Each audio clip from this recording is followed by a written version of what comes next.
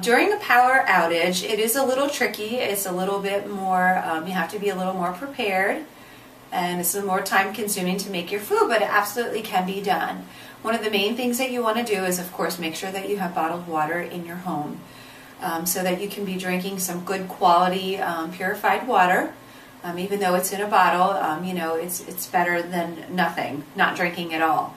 Other things that you can do is make sure you're stocked up on canned items. We don't normally recommend, you know, eating a lot of ingredients out of a can, but definitely during a power outage, it'll help you. There's organic soups that you can purchase that you can just make sure that you have a manual can opener so that you can open it up.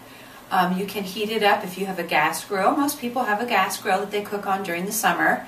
You can just use a pan and just heat it up right on your gas grill. You might even have a side burner that you can heat things up on. So you can do canned vegetables, you can do canned soups, you can do tuna, canned chicken. You can also make sure that you have almond butter and organic peanut butter on hand, and you can have that as a snack with your apple. Fresh fruit, you can keep fresh fruit. That doesn't need to be refrigerated. Apples, oranges, pears, banana, those types of things are, you know, easy snacks that you can eat.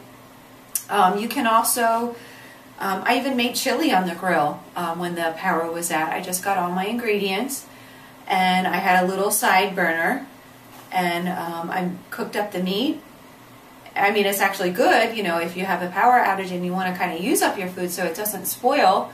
I cooked up my meat and I cut up my onions and peppers and canned beans and tomatoes and just added that all in there, and I made a delicious soup on the grill. If you, you know, you're running out of food, you can go out to eat, but there's always good choices when you go out to eat. You can always get a salad, you can get cooked vegetables, and you can get a meat. So if you go out to eat, you know, you don't have to eat bad. It's just like any other time. You can still eat good. So those are some good ways that you can still stay on a good diet, a healthy diet, while there's a power outage.